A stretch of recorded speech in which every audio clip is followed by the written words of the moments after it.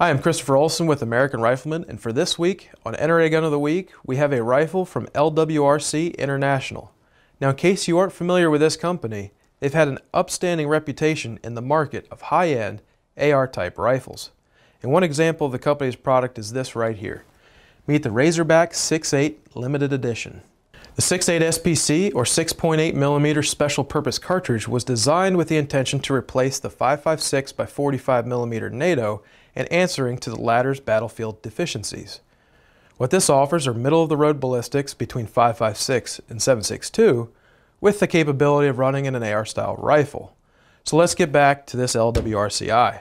Well, as you can tell from initial observation, this rifle has a few standout features. The lower, upper, and handguard feature a Cerakote burnt bronze finish, and you probably noticed the rifle's heavy contour barrel that's capped with LWRCI's flash hider. And on the other end is their adjustable polymer buttstock, and the pistol grip is from Magpul.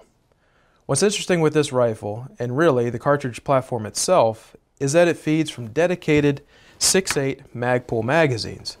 Because of the increased cartridge size, standard AR-15 Stanag mags are not an option. Both the upper and lower receivers on this rifle have also been optimized specifically for the 6.8 SPC cartridge.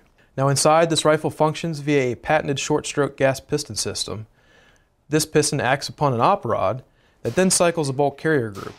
LWRCI uses its Mark II Advanced Combat Bolt with dual extractor springs and a claw extractor. A nickel boron coating is also added to the bolt carrier group for additional reliability. Since the action lacks the expelled gases from a direct gas impingement system, the internals stay cooler and cleaner. Shooting the Razorback in 6.8 feels a lot like firing 300 Blackout out of a similar rifle system. Recoil is minimal, and we found this rifle to be very capable and accurate.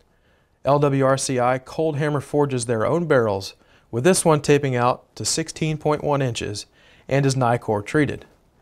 Running the gun is intuitive, and all the controls on this are bilateral, of which include a safety selector, magazine release, bolt hold open, and a charging handle with two locking ears on both left and right sides. I found the LWRCI's enhanced fire control group to be an added bonus with this system. The trigger breaks very clean and the reset is short, making for quicker target engagement and more precise shot placement. So a rifle with a name like Razorback, it should find its way to the pig fields chasing bacon. And with its beefier cartridge size, options for big game hunting are increased. In the field, one should find this rifle's size and weight to be very manageable at just over 7 pounds. The rifle does include the company's skirmish backup iron sights, and so right out of the box, it's range ready. And besides being touted as a hunting rifle, the Razorback 6.8 is surely up to defensive tasks.